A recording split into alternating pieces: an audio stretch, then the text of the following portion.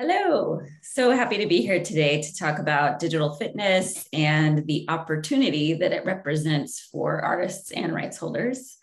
I'm Lauren Pufpaf. I'm COO and co-founder of Feed Media Group. And we are a B2B music platform that powers in-app music for fit tech, retail, digital health, and gaming. And joining me today is Kirt Debique of SyncFloor. Hi. Hi. I'd love it if you could introduce yourself and tell us a little bit about your business as well, and then we'll just jump right into the conversation. Sounds awesome. Thanks so much to H2IM for having us, and thank you, Lauren, for bringing me on this panel. So my name is Kirt Debique. I'm the CEO and CTO of SyncFloor. We are a B2B platform connecting businesses and creators to great commercial music for all sorts of verticals, including fitness, which we're going to talk about a lot today, media, traditional media, and like advertising, film, TV, etc., and podcasting, gaming, and much more. As what what's really interesting is seeing how there's such a great proliferation of verticals and therefore opportunity that's looking to bring great music to lift their narratives and make for better modern digital experiences. And our business is all about helping those constituents connect.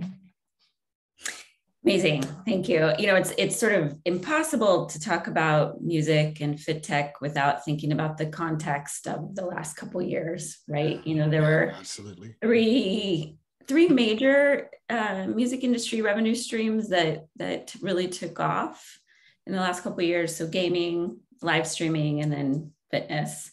And there's been a lot of buzz about the growth in fit tech over the last couple of years. But the numbers actually do really back up the hype. And as you know now, there's questions, well, what's happening as people return to in-person? What does the new hybrid look like? And we can delve into that later. But yeah. I think it's important to note that the fitness app revenue growth for those that are monetized in the App Store is up 53% year over year. It just it's phenomenal how much pretty amazing. Yeah, it's really amazing. And it's expected to, like, global virtual fitness market is expected to grow from, it's around 6 billion now to like 60 billion in 2027. So it's here to stay. It's here to stay. We know it's that. Here to stay. That's right. That's right. It was really interesting to watch as people thought about, the boom, and we talk a lot to people about this idea that, look, if you go back 7 years, right? None of these things some of these things are gleams in our eye, like as you talk about, whether it's, sort of the rise of gaming and the metaverse and Roblox and things like that, or you're talking about fitness and Peloton, so on, like or even the social audio as a concept or a big thing, right? Those things just weren't there. And then all of a sudden you come to now and you get this explosion in all these verticals, right? Explosion of growth and explosion of need. And for us, as people who care a lot about creating more and more opportunity for rights holders in music, that is a great place to be. And so yeah, absolutely, this is the fun times, as they say. Well, but this explosion and proliferation of new experiences, connected fitness apps, hardware, you name it. I mean, I now know of at least 4 or 5 smart mirrors that have hit the market. Yeah. And when Mirror launched, it was, completely revolutionary. But that proliferation means that there's more competition as well, right? Yes. And so music is absolutely a way to differentiate. That's right. And that's right. Yeah, and it's a increasingly, as we're working with our partners in the market, for example, app development shops who are helping people figure out, like, what should my experience look like? Mm-hmm. Where everyone is counseling, start with music first. Like, you get your instructors, you think about your video content, and then think about your music strategy as well, because it's going to be so crucial to the experience. And particularly for folks who I think have come in from the tech space initially, they just didn't really know what it looks like to license music and what those timeframes look like. So that's right. Yeah, there's a lot of yeah, you're right. The complexity has gone up so much, and that's one of the things that we're seeing as we talk to customers is that really they're looking for people to collapse that complexity, right? One of the things that we've talked about with some of our customers is that, look, you shouldn't have to build a music infrastructure company in order to deliver a modern digital fitness experience. And they all are like, yes, exactly, right? And you shouldn't really have to understand the complex web of rights, right? And which thing your stuff is stepping on and who you should negotiate with in order to incorporate music into your digital experience. And so they're really looking for platforms like ours, to help them deal with that, and more than just getting sort of files and paper, right? Like they're like, okay, it's one thing to figure out how to give me the license agreements and the digital files, but really I don't want to figure out what it means to ingest that and have metadata around it and create discovery around it and create curation around it and stream it into an experience and use it for recorded experiences and so on and so forth. And so really, and what's a takedown? I don't know. And what's a takedown, right? Which adds a whole other, sort of degree of complexity. Something you were saying just now, which, is that with the competition, I think in some ways, besides the phenomenal growth, the competition is sort of breeding a diversity of opportunity in some sense. As we talk to customers, we have a customer that's a device fitness company, but when you think about what they're looking to do as they go forward, they're actually saying like, well, you take our screen and you can use it to do yoga or stretching or meditation. And so it's becoming that they're all sort of starting to blend their needs. And that really makes for this diversity of need in terms of genre and the music and things like that. And so that's really interesting as well. Absolutely. So talk to me, you mentioned that fitness is an important segment. Have you seen massive growth in the last 2 years? What else is going on the site? What are you guys seeing? Yeah, so it's really interesting for us. Our story is in some ways relatively recent as compared to Feed, but what we're seeing this incredible. I think quarter over quarter, we're looking at Q2, Q3, we saw 4x growth in terms of the fitness micro licenses that we deliver. And what's really cool is that initially sometime last year we were sort of in the business of creating sort of marketplaces for film, TV advertising, sort of traditional media, to get access to great commercial music, particularly from the independent sector, for their productions and to lift their narratives. We sort of in some ways stumbled upon the whole thing with fitness in that people came to us and said, hey, you know what, this stuff is really complicated. We know you guys are doing some really innovative stuff in this arena of licensing music.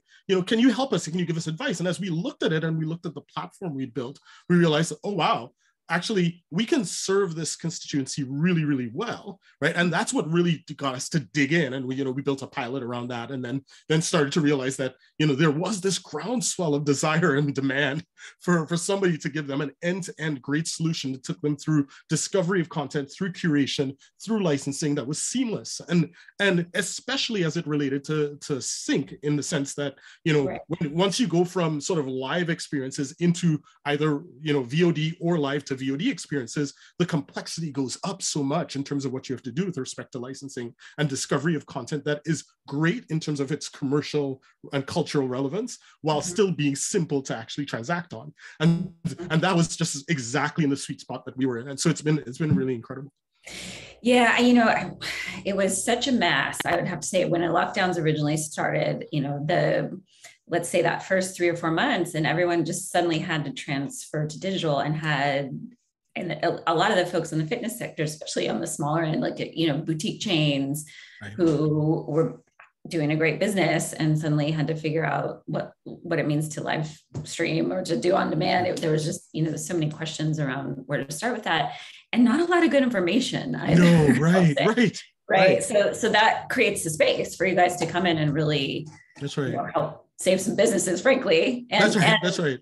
And certainly get them on the right path, and that's really important. I think, in the past, in some sense, maybe you could start saying the way past, but the relationship between the music industry and many of these, sort of new experiences that were coming up and trying to use music in all sorts of interesting ways was more antagonistic than not, right? And I think that, sort of the modern music industry is starting to say, hey, this is all opportunity. Let's figure out how people want to do the right thing. They want to make their stuff work, right? and let's figure out how to help them, right? And in helping them, help ourselves. Well, and that is exactly our philosophy in the market as well.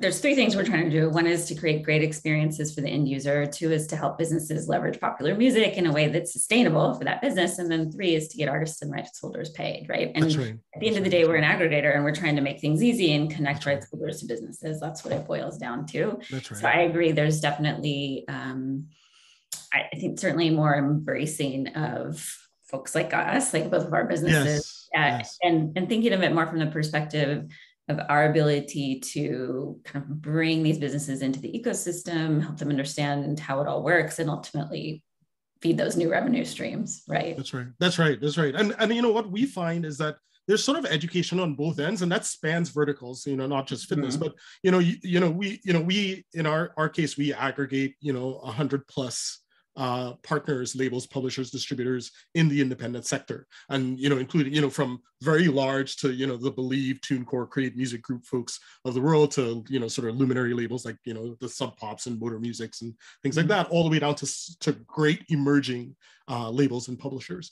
And given that span, you have sort of a fairly wide array of understanding of like, okay, what are people trying to do out there? What are sort of the relevant price points to attach to with respect to those types of licenses? How can we make the flow of licenses just the once you found something you like, right? How do you make it so that getting access to it actually is seamless and actually integrated into the workflows that people have in very, very different verticals? When we started doing work in fitness, it became very clear that we needed a great micro license platform, right? In fitness, you want the user to really focus a lot on curating around their choreography for that class. And once they've done that, you want them to be able to say, great, and I want all of this as a package, because that's what they're creating as an overall experience, right? And so that's gonna sort of span from finding the right stuff and how they fit together, potentially taking parts of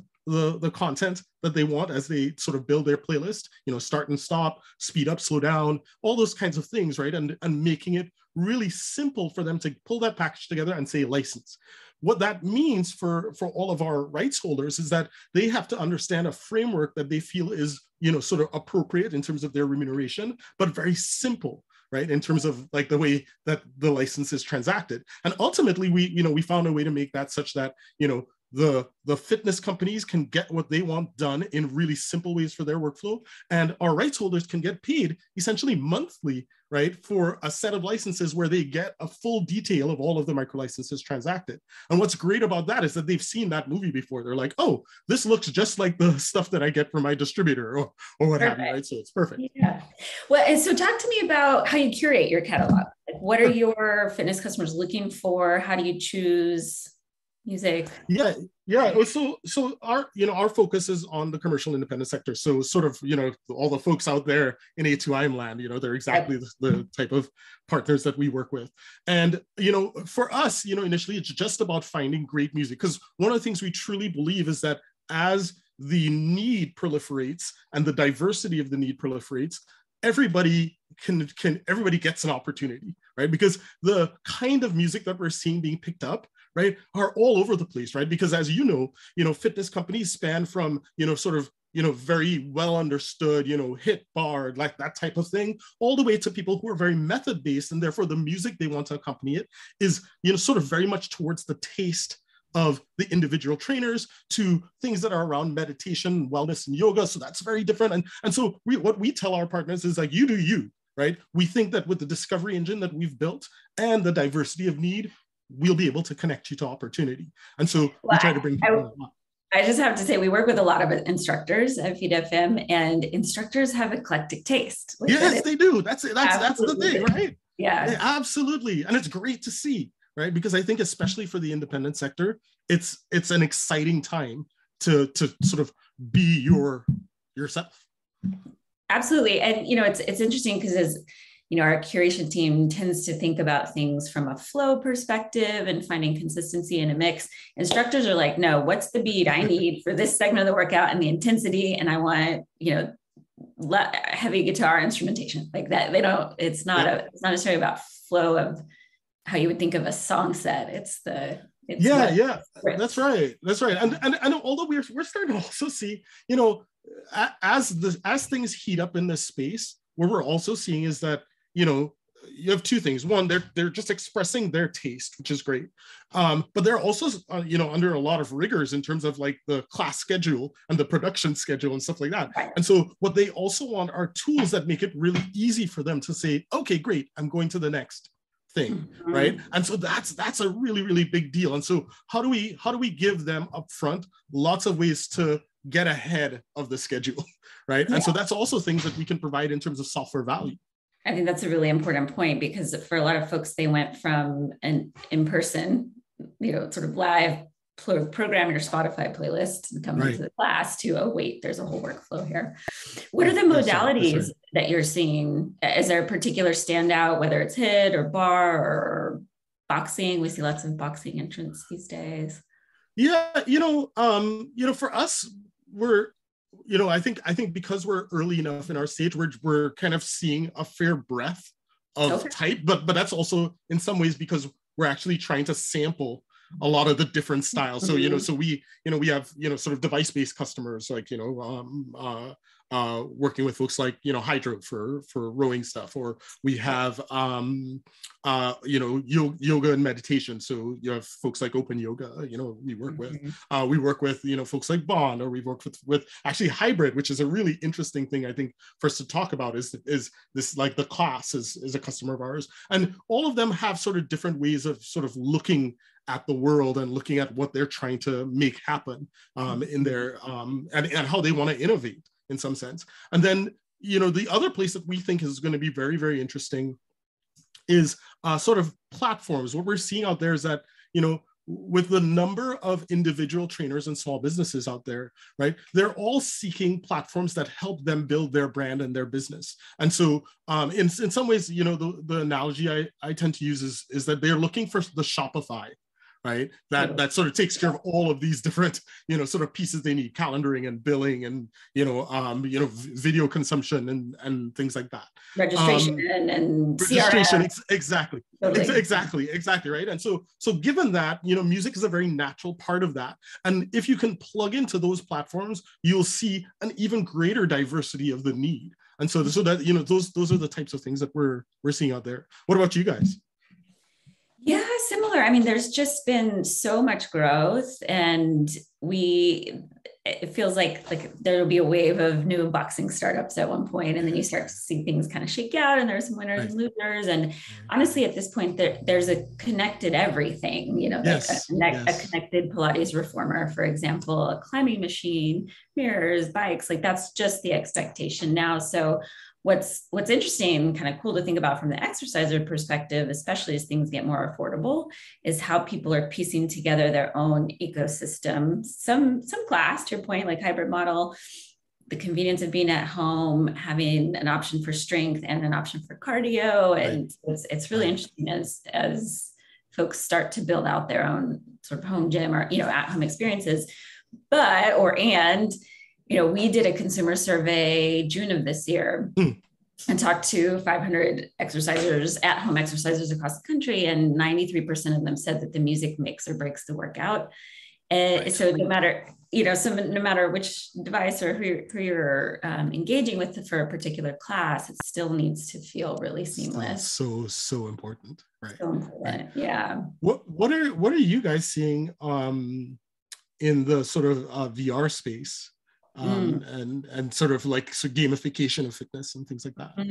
Well, two things. So on one hand, the I almost said traditional connected fitness folks. That's things are moving so fast. It's like, well, you're old dudes. I know. Folks who've been in the market for a few years are really focused on. We're seeing two things in terms of feature sets. One is community building.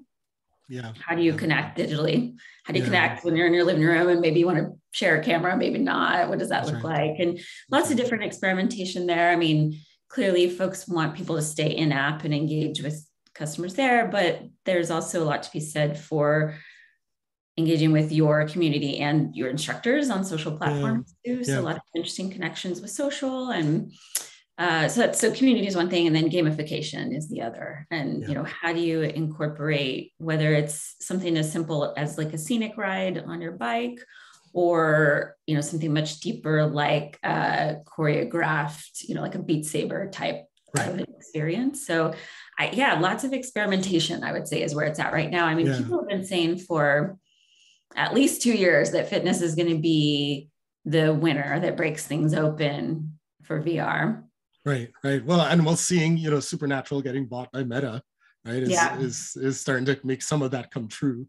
Totally. I mean, and there are two things. It's one, it's like, what is the breakout game / experience? And two is from a device perspective. And it feels like Oculus is getting there. So I think it's really fun. And we're just sort of at this point, I would say we're not working with anyone necessarily that's broken through, but lots of experimentation.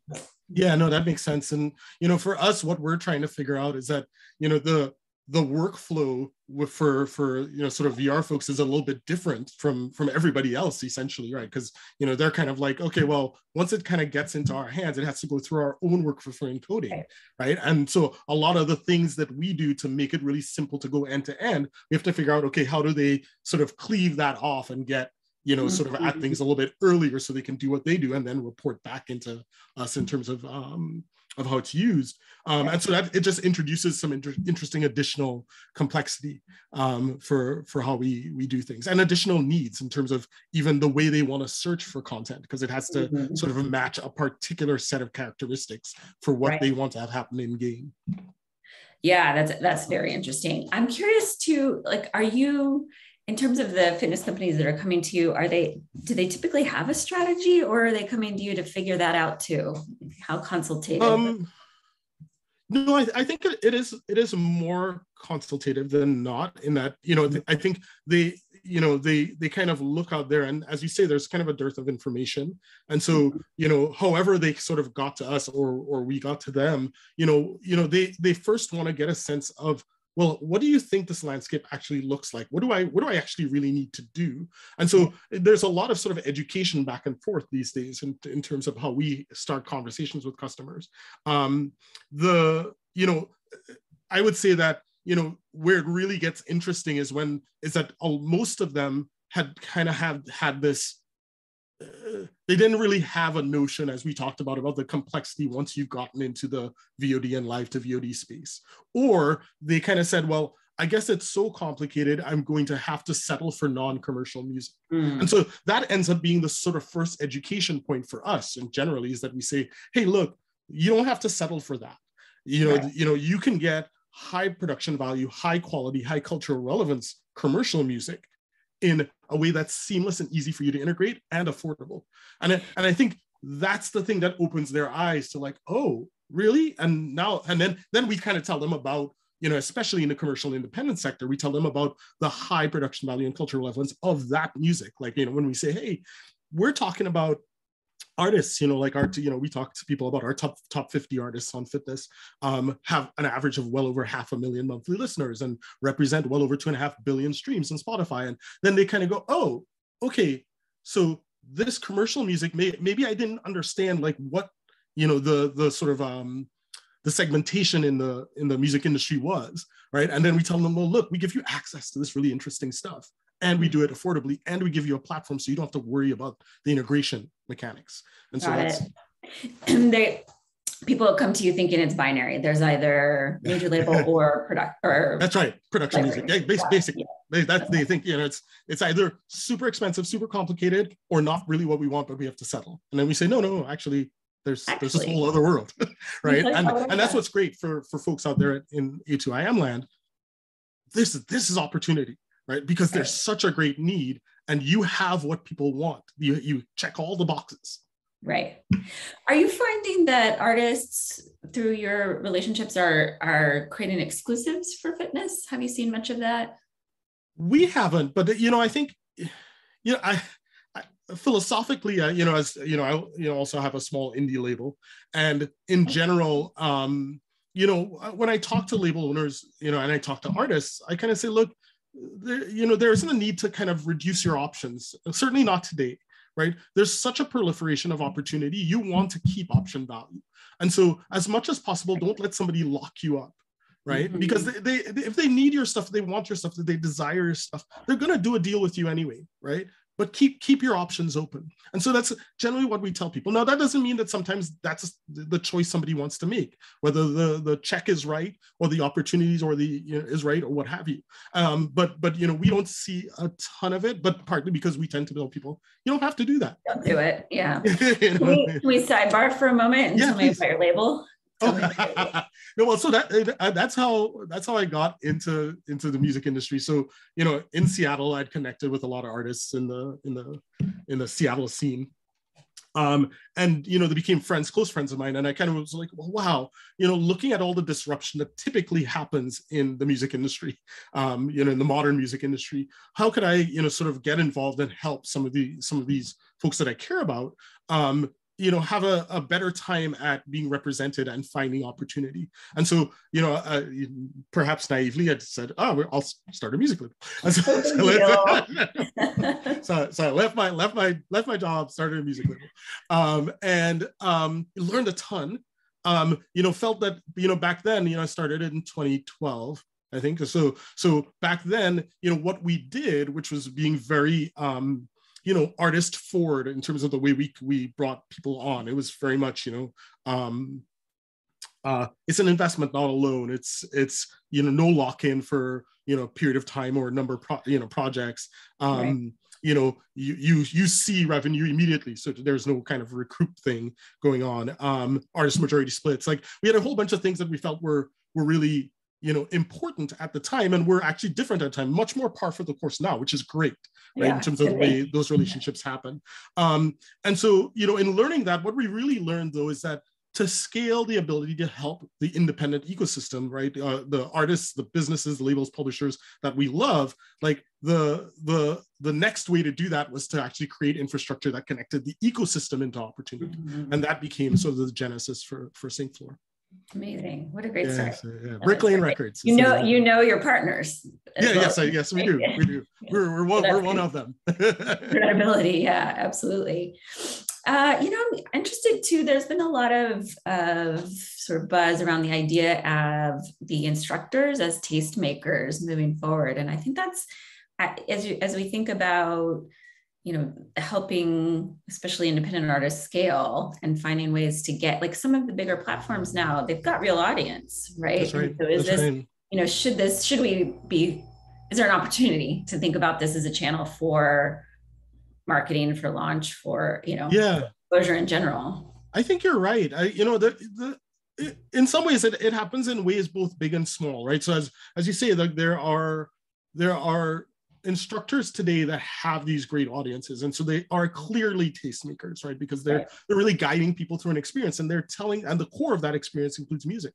But even on sort of the small level, the fact of the matter is that when somebody chooses a boutique fitness company, right, it's because they really connect, as you've talked about, with that community. They connect with that really personally with those instructors. They connect with the approach to fitness, and so as part and parcel of that, they will connect with the music that is being put in front of them. And so whether they're trying to be tastemakers or not, those instructors are being tastemakers, because the music they put in front of people becomes sort of part of their bones, right? And so that's, I think, important to recognize and really see as something that's important to participate in these kind of opportunities, especially for independents.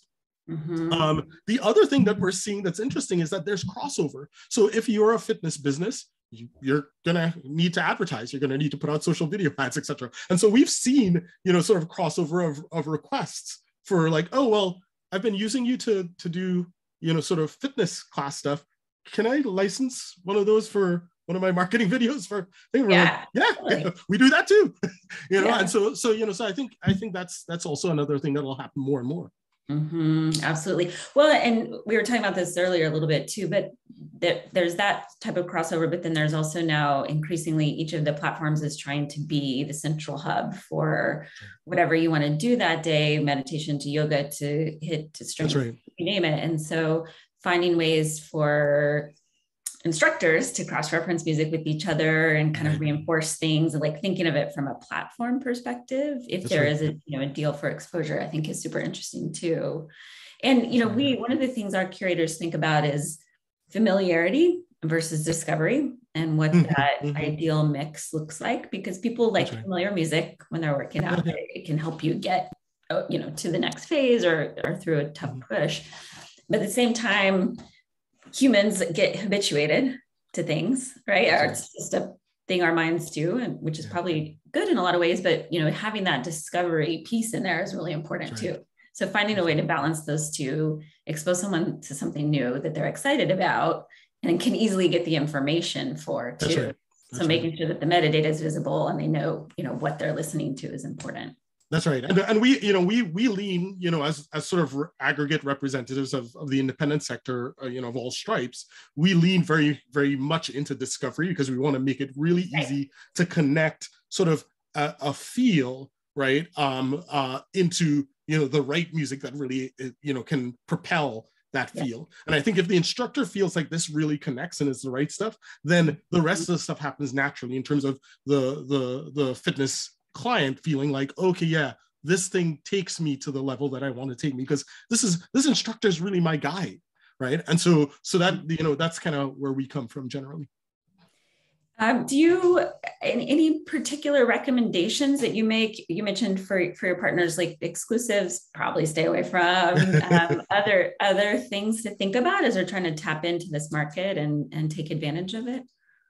I think there's a little bit of knowing that, especially in the independent sector, right? The independent sector hasn't, as a whole, traditionally been in the pick up the phone business, right? Not like the majors, right? The majors, people tend to be like, oh, that's the thing, that I'm looking for. And so I guess I have to go call and deal with those people, and it can be really complicated and expensive and blah, blah, blah, blah, right? I think it really behooves independents to continue to be in the, hey, we're going to get out there and learn about the opportunities and figure out how to, sort of shape, the world to what we care about, right? Like that's, we're the hustlers in some sense, right? In the independent sector. And we need to keep doing that, because I think the proliferation of opportunity makes it such that it benefits the hustler, right? And so continuing to do that, I think is really important. And, there are platforms like ours, yours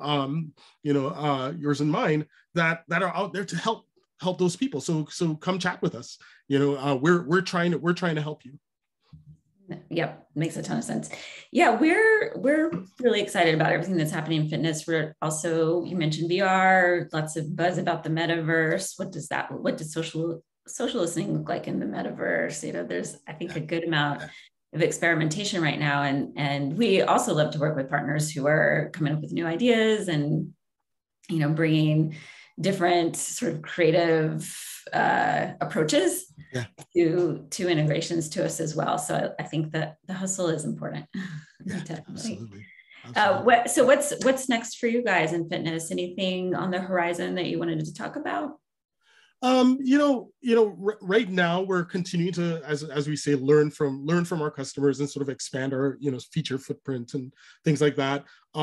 We do see, this idea of supporting platforms that themselves service individual trainers and so the Shopify-like analogy as being a really important thing for us to go after. So we're thinking about that. Thinking about ways to create sort of not just sort of a robust end-to-end experience, but a robust sort of API-centric platform for our partners to be able to leverage, both in fitness and beyond, is really important to us as well. And so those are the things we're thinking about. I also will say that, a lot of our customers, the next growth vector for them is global, getting outside the US, harder for hardware companies, but to the extent that you can think about global rights and the ability to cross borders, that is something very appealing, I would say. Agreed. And our sort of our bedrock principle is that, when we work with partners, it's, sort of partners who have one-stop worldwide rights, for their content. And so that really makes things a lot easier in terms of us then being able to take the software value we provide and can make those connections in a way that works for both the licensees and the licensors. Yeah, that's huge.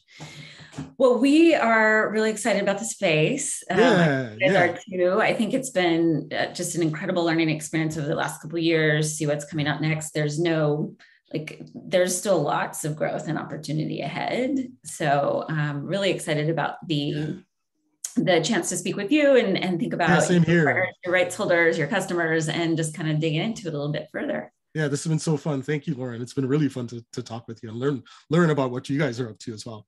Thanks, Kirt.